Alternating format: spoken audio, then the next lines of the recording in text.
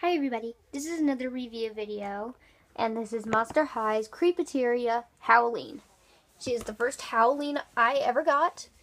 I got her 2 weeks ago because I got her with my original favorites, Claudine. She is shorter than the other ghouls, and I will show you using Claudine. You can see the size difference. So yeah, excuse me, Claudine. Just set her to the side there. She has beautiful long pink hair with blue streaks, and I love her ears. I adore these ears. They're so cute. With the one bent down, the other one perked up. That is just so adorable. She has a very nice soft makeup, or like hardly any makeup because she's younger and doesn't need much makeup.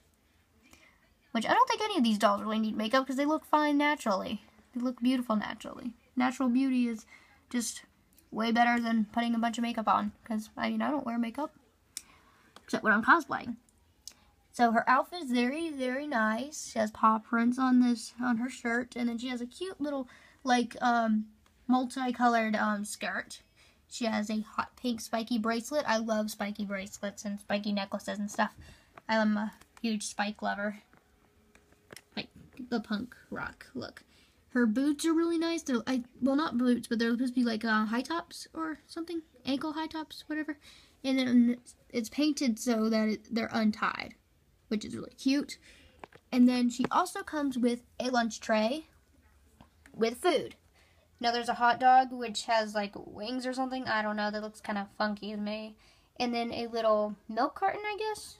Except it's yellow. And then the tray is shaped like a coffin, which is really cool, because it's Monster High, and it's really nice. I think this is a really cool doll.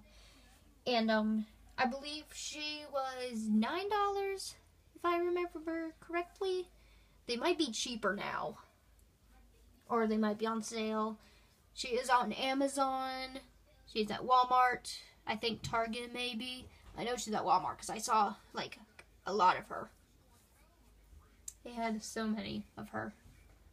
They also have Draculaura in this collection, and Cleo. Those are the only 3 they have. I think those are the only ones they have from the collection. So yeah, thank you for watching this review, and I hope to see you in another video. Bye guys!